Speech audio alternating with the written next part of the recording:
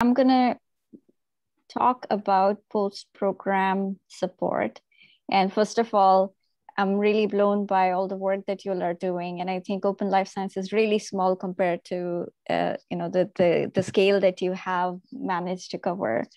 I put a slide on what the program is. It's a 16-week long program where anybody who's interested in learning about open science but applying it in their project at the same time can join.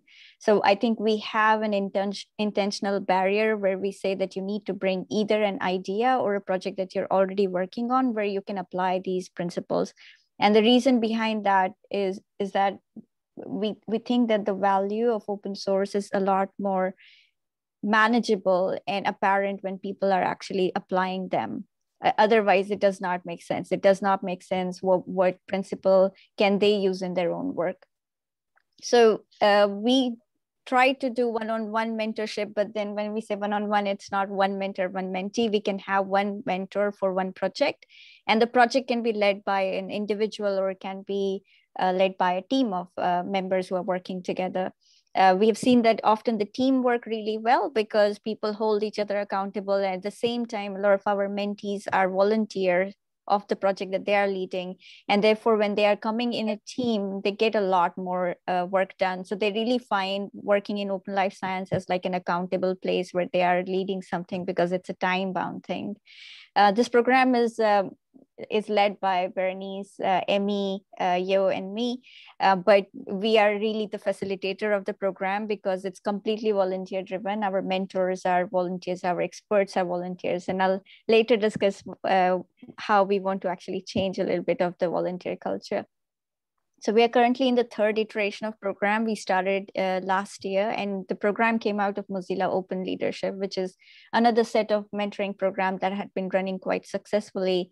And they had to stop offering it. So they did something like a train the trainer where people like us could go in and design our program and launch it. And several, I think we were one of the 10 programs that were launched. And I believe that there were some programs that were actually launched within African communities. So I'm going to just quickly say that this is a 16-week program. We don't do every week meeting, but we do have 1 week of cohort call where people can come and join us. Well, people are expected to join us, but it's not required. They can follow up by watching the video. So the cohort training is when we bring experts, we discuss certain set of concepts. And then the week after they meet their mentors, they discuss with them what they learned, how they can apply those principles into their work. And we also supply assignments, somewhat very similar to what we heard for Code for Africa. And the choice of topic has been done based on our personal experience. We picked the topic with an intention that people build a project which is community oriented, because Bernice and I have been a community manager in either professional or personal capacity. And we believe that we want to do something which is a combination of technical and cultural skills that they can learn in the program.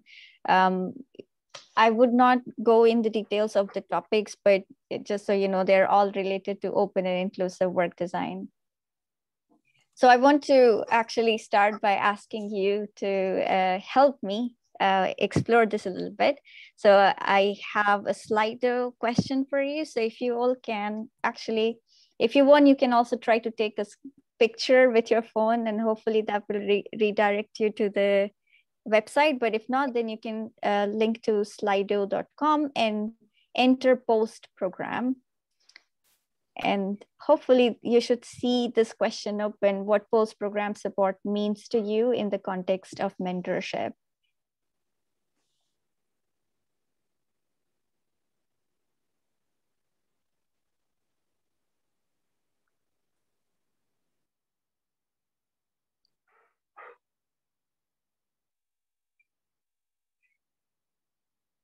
Let me see. I like how you're putting it back into people's hands. Yeah, it was stolen idea from you because she was setting it up for her presentation. But to be honest, I started to think about post-program support more structurally when I was designing this talk. And I really think that there is quite a lot that I can learn from all of you.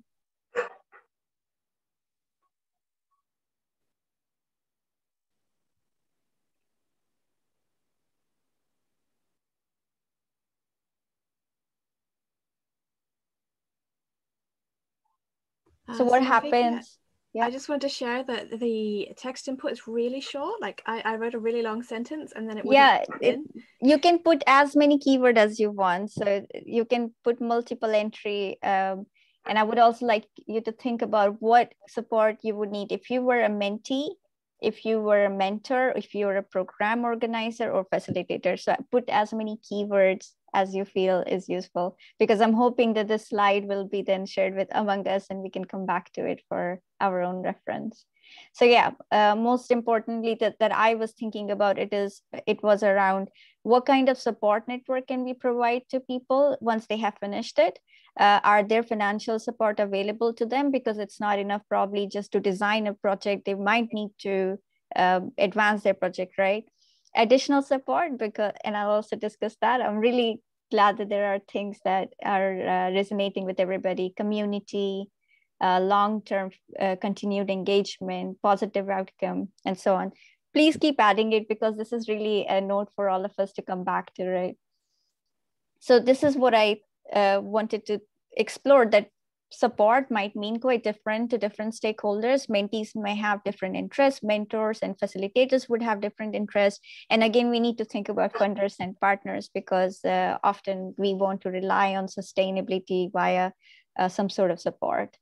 So I have designed my talk to just explore some of these nuances, and I'm talking really little about open life science and just in general what mentorship post-program support should look like.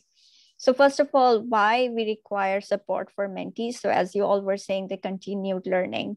Mentorship is transformational because there is often no immediate outcome. All the things that we learn through mentorship is probably applicable to what we do next in our life and the other project that we will work on. So these projects that they bring into our program are just a dummy project to let them see what would happen. But the next time they go to a different project, they might be able to apply different principles.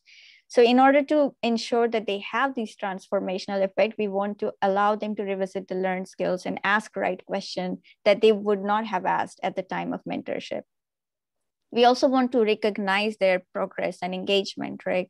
We want to appreciate all the things that they're doing and celebrate their success. And we need to provide them those kind of opportunities to share them. And one of the ways that a lot of you have already discussed, that we want to allow them to pass on their knowledge to new mentees and therefore come back into the program and share what they learned, or just, posting something on the Slack, hey, I got a grant or I got an award, and people are really happy for each other. That's just already really great. Then providing a network for support and further development. And this is also where we all want to think about, can we provide them a platform for exchanging ideas and resources? And these resources could be jobs, event information, and so on.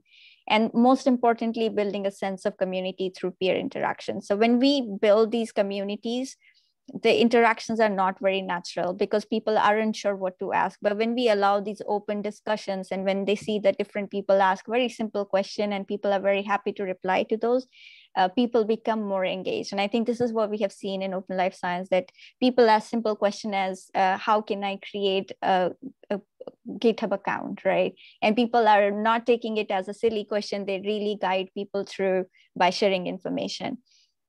So we want to provide ways for them to continue even after that program. So when we give them this place to, feel special, they want to make others feel special. And that's why when they get to become mentor, they create a lot more value in our program than any expert would have.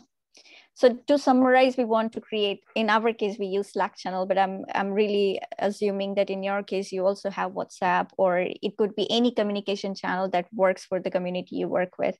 We also want to find and share these opportunities for grant, events, and jobs.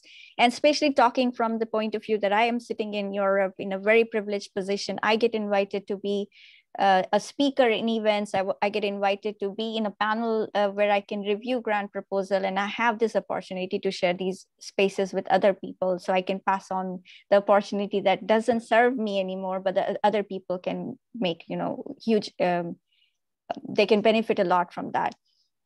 Targeted email, I'm really feeling motivated by the automation task. We do a lot of personal emails, and I think that consumes a lot of time. But in case, after the program, these emails, I would suppose that targeted emails would have a lot more impact, because it allows people to connect with us after the program is over. We haven't tried it, but open office calls for people who have finished the program and might want to connect might be something useful, in inviting people to not just join as mentors, people who are still quite young and not very confident in becoming members. Mentors, we actually are trying this round to help them become facilitators. So the point of bringing as facilitator is that they still have ways to connect with us.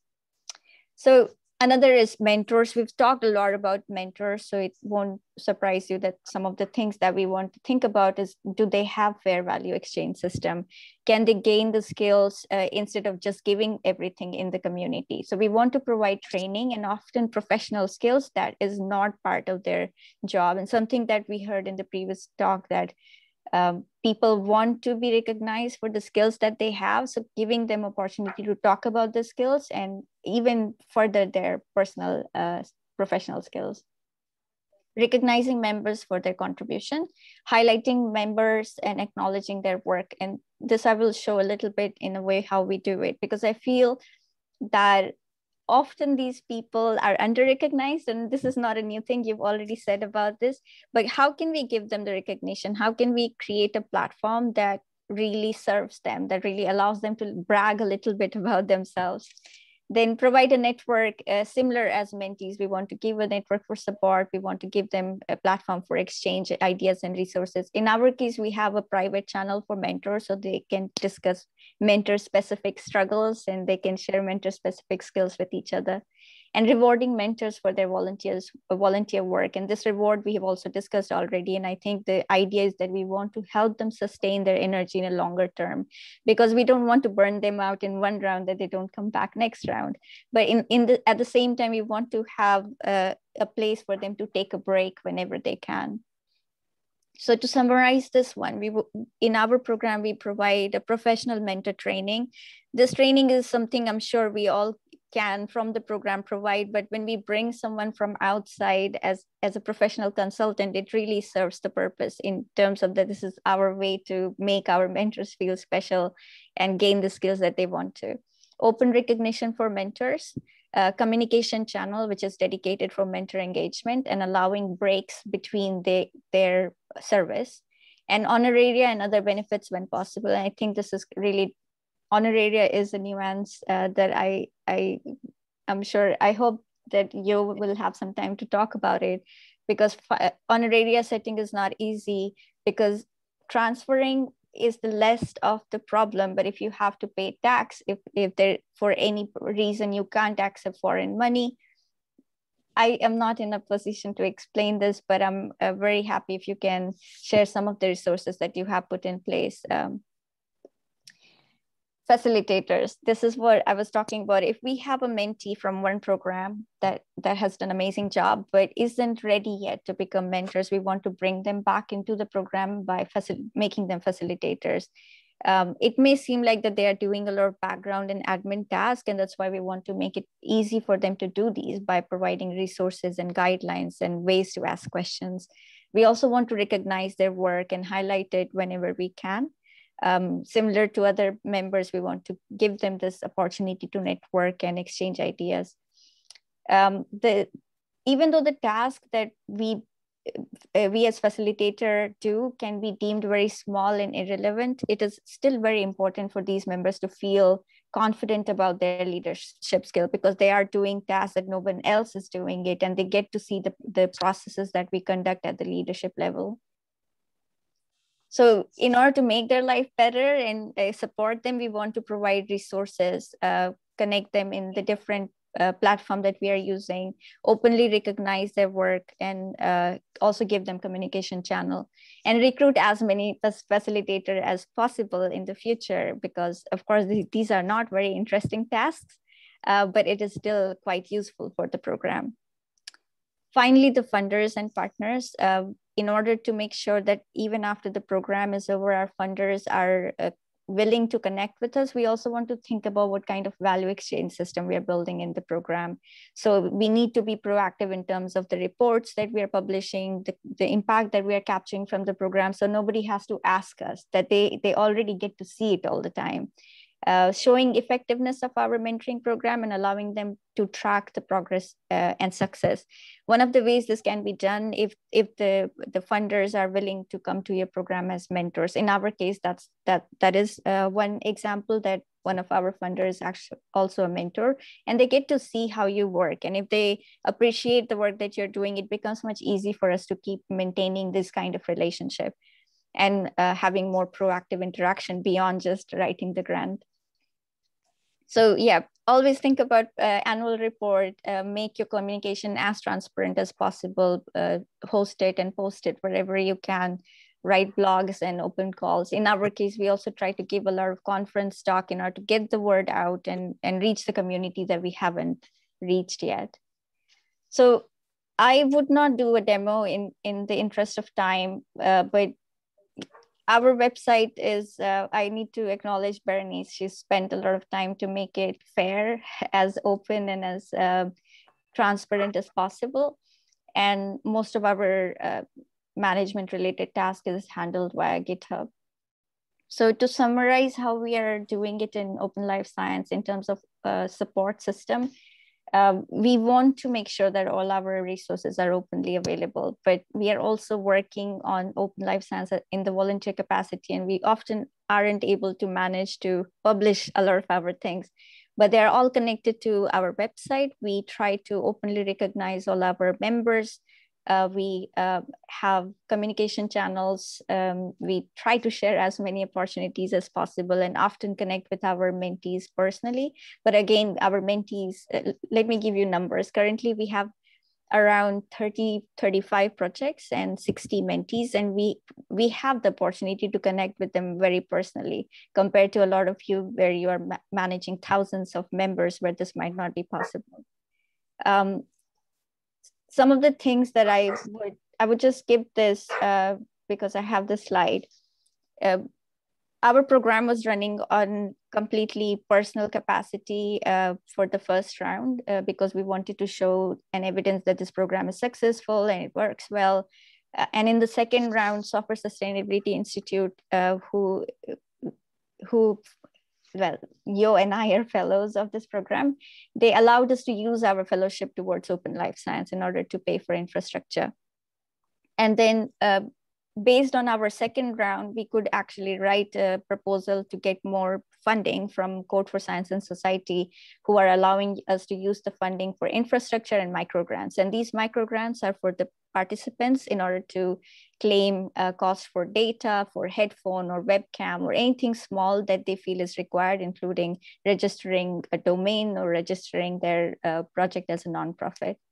We have standing grants from EOSC Life and the Alan Turing Institute in order to build stronger connection with the European life science community and the Alan Turing Institute in general. But again, these funding are not a lot. This doesn't pay for the people's time, and we are still not in a place to offer honoraria just because we're not able to negotiate that with the funders, because funders don't like to give honoraria. They like to give some sort of money which allows them to say that they are supporting a project, but there is a lot of limitations that we have. And these are not enough for the sustainability. In the form of sustainability, what would be very ideal that we can pay someone to lead this program so we don't have to work outside our work hour and someone is actually leading it in full time. I did not do this, but I thought that maybe some sort of project planning canvas could be useful for us when we are thinking about putting support in the beginning of the program, in the middle of the program, at the end of the program. So it would be a good thought process if you're planning to create a new program. Can we use something like this in order to create a roadmap for our own project? So finally, again, I'm going to stop talking and you have another question. So it was a very fast track discussion on what post-program support can be made available in mentorship, but as per your interest and the project, what do you think? we should consider in addition to all the things that I have talked about and may have missed. So this is also add as many words and keywords as possible in terms of what else you would like to consider in the support.